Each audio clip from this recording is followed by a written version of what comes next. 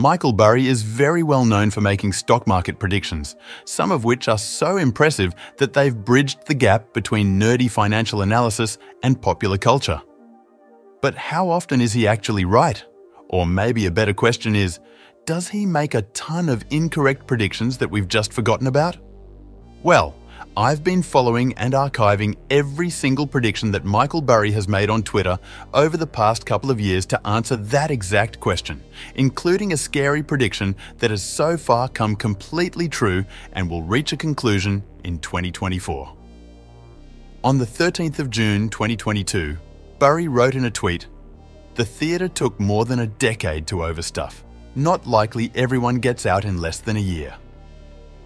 Burry, of course, here is referring to the classic analogy of someone shouting fire in a crowded theatre.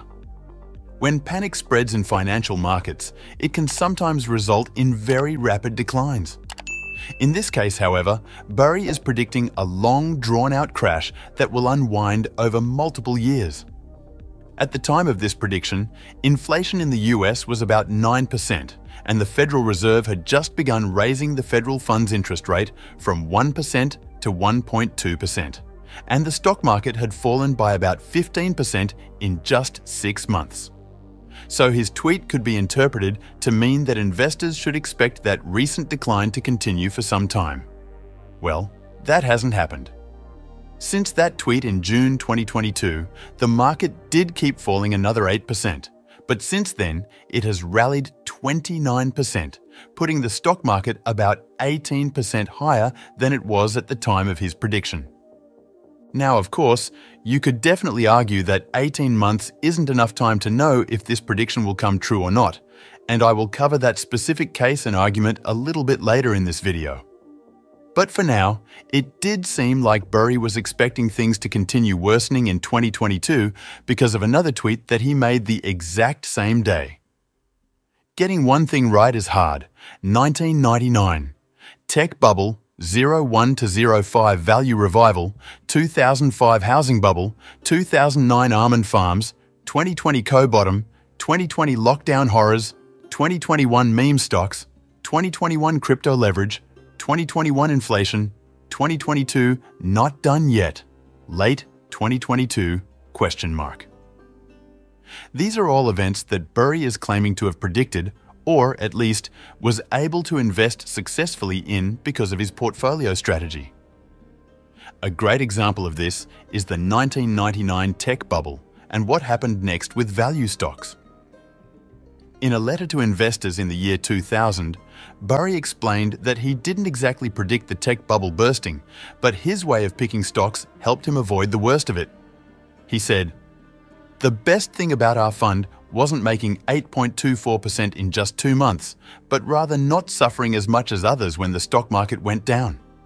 I can confidently say that my strategy is all about reducing the risk of losing money in individual stocks." His fund started in 2000, and despite the Nasdaq falling by 22.9%, he managed to make an 8.25% return. He also started buying small-cap value stocks in 2001, thinking that even though the tech bubble had burst, larger companies in the market would also struggle, which turned out to be true as the market fell by over 40% in a 2-year bear market that ended in 2002.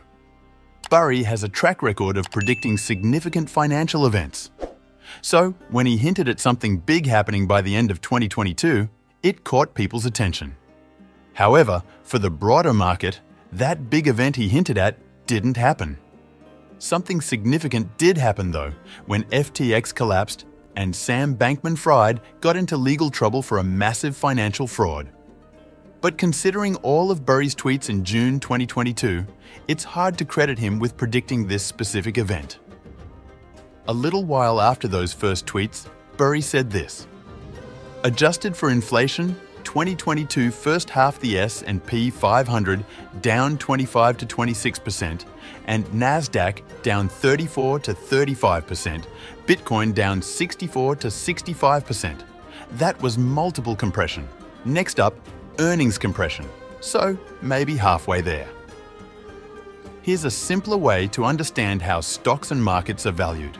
Think of it like this: the value of a company's stock, or the entire stock market depends on two main things. First, it's about how much money these companies make, their earnings.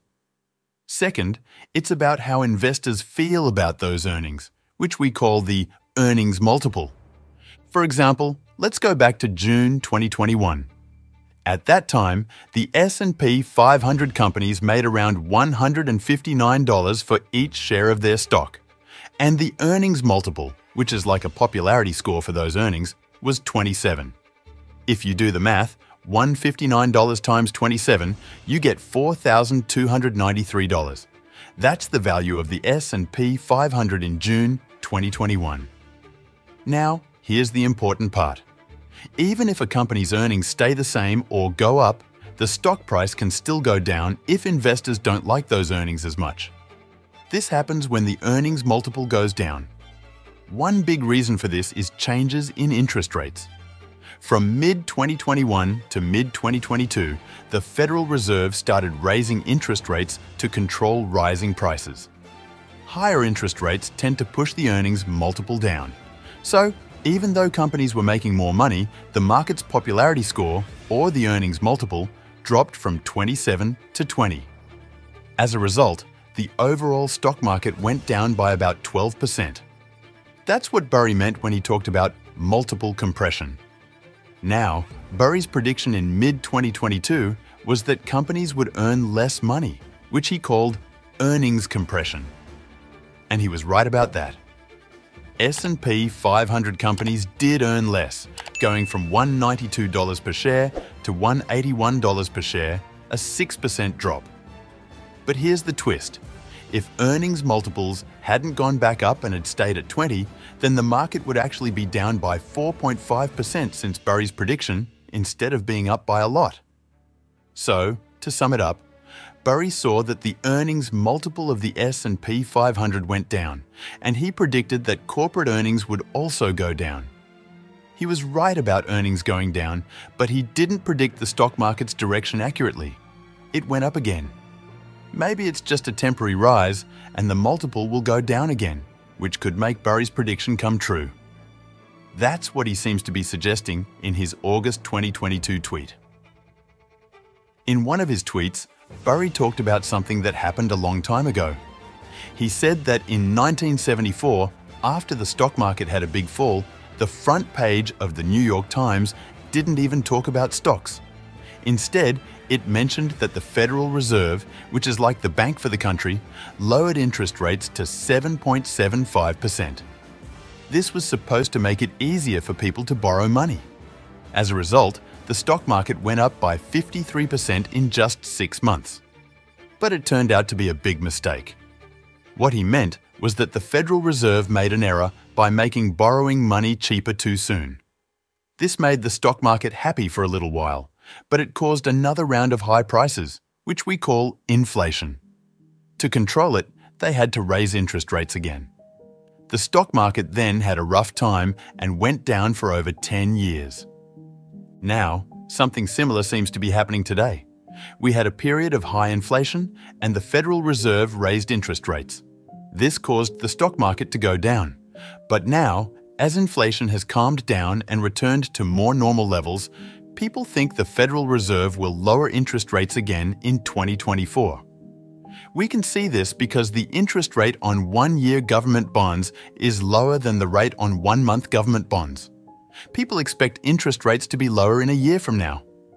This is also one reason why the earnings multiple, which is like a popularity score for stocks, has gone up recently. So, to sum it all up, Burry's predictions in 2022 mostly revolved around one big idea. He believed we are sitting in a temporary rising stock market that could turn ugly if another inflation surge is on the horizon. He hasn't been entirely wrong, but we'll have to wait and see if all of his predictions come true. Burry's most recent prediction echoes this sentiment. In early 2023, he wrote, "Maybe," accompanied by a chart of the stock market from 2000 to 2003, which shows an initial 31% decline that began in 2000, followed by a 10% rally which lasted about 6 months before the remainder of the crash occurred, another 29% decline over 6 months. This prediction is pretty self-explanatory. He backed this up by betting against the S&P 500 and Nasdaq, but we don't know all the details of that bet. It's possible he made a small bet on a big stock market drop. Whether he was right or not, we don't know yet unless he tells us. What we know for sure is that in 2023, the stock market didn't go down. It went up by 21%.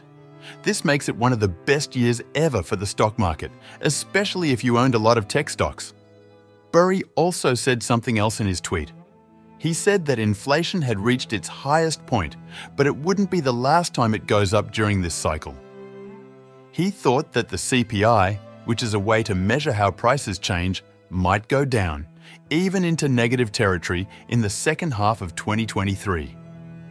He also believed that the US was heading into a recession, which means the economy is doing very badly. But it turns out he was wrong about that. The CPI didn't go negative in the second half of 2023, and the US is far from being in a recession.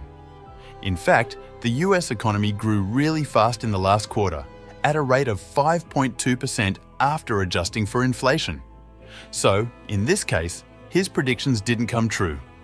I have to give some points to Burry for his predictions because he has been right about a lot of stuff that he's said publicly. Whenever he's been wrong, which is a few times, it's because he's placed a timeline on a particular economic event occurring. And that right there, I think, is the most important lesson here. I love listening to Burry's commentary on the economy because he is very well researched and understands market mechanics better than almost anyone. But timing these economic predictions is extremely difficult, even for the brightest minds, which is why many investors don't consider these big macroeconomic shifts in their investing strategy. Instead, pick investments that allow you to ride the waves of the economy, not ones that rely on you knowing whether a recession is coming or not, or whether there's another surge of inflation. Thanks for watching. Subscribe for more weekly investment tips. Leave a comment below. Happy investing!